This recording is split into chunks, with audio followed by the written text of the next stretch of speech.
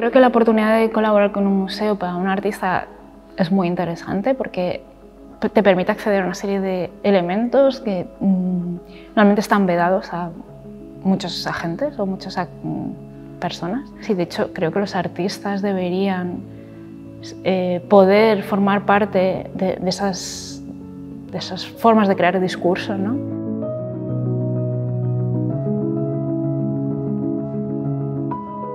Precisamente en este proyecto en concreto, haber hecho papel de trapo, aunque parezca un detalle muy concreto, pero técnicamente con cierta complejidad, ¿no? Y ha sido muy interesante, ¿no? También por lo que mi práctica busca, ¿no? De la relación con lo material, ¿no? Y en específico ya tenía un interés grande en trabajar con este material, ¿no? Ha sido una forma de acogerlo, ¿no? Y además creo que una forma de acogerlo que tenía mucho sentido en colaboración con el Museu del Diseño, o sea que tiene sentido en el marco de los temas que se tratan en esa institución, ¿no?